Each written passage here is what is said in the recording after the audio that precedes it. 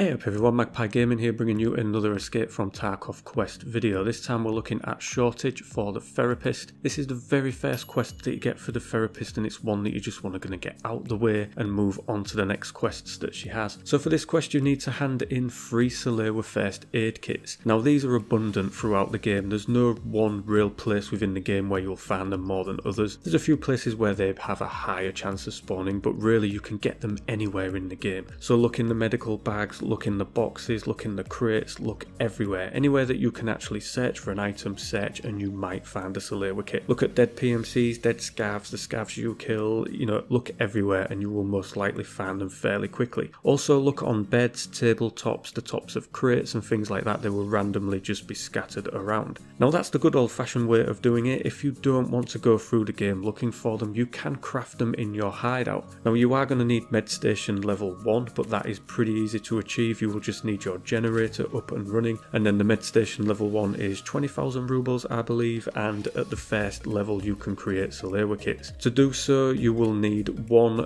you'll need 2 lots of painkillers, an antiseptic bandage and an immobilizing splint. I think it's 2 bandages. Yeah, it's 2 bandages. So that's 2 lots of painkillers, 2 lots of bandages and 1 splint, and you will be able to create a Salewa kit. I think it takes around 33 minutes, something like that. So it wouldn't take too long and you'd have all 3 of them to hand over, and that is pretty much it. Now these Salewa kits can be in any condition. They can be half used or full. It doesn't really matter. You should still be able to hand them over. I've only ever handed them over when they've been, full 400 points on them, but I'm reliably informed by the Tarkov wiki that you can actually hand them in with any condition. And that is pretty much it for this quest, ladies and gentlemen. A very easy one. Kinda just updating this because of the changes that have been made with patch 12.9. So it's 3 kits. It used to be a lot more, I think. So yeah, that is it. So as always, ladies and gentlemen, thank you very much for watching and listening. Don't forget to like, share and subscribe. Stay safe and I will catch you in the next one. Take care.